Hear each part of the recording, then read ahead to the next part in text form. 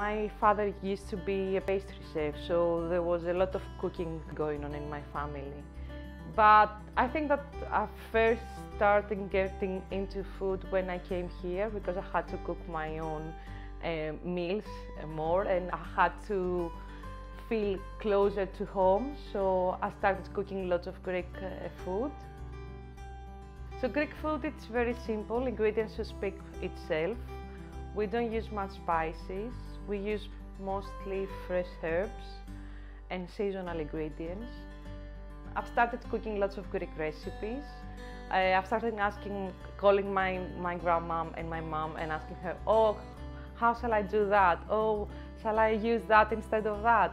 And then I was like, okay, I want to cook. So I left my job, I quit my job, and I've started cooking.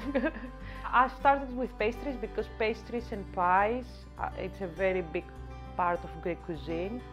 I'm very much into the traditional kind of cooking and how it should taste, like how a traditional dish should taste, but I would make it a bit more modern.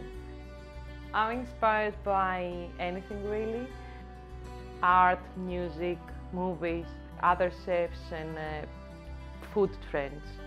When I've started thinking that, I want to have my own project and I want something that people can engage with it, I was like, okay, it has to be simple. Greek food, it's simple, it's honest. Pan sounds perfect to me. It's a simple word, it's a frying pan, and then in Greek it means everything, all inclusive. In Spanish, French, it means bread.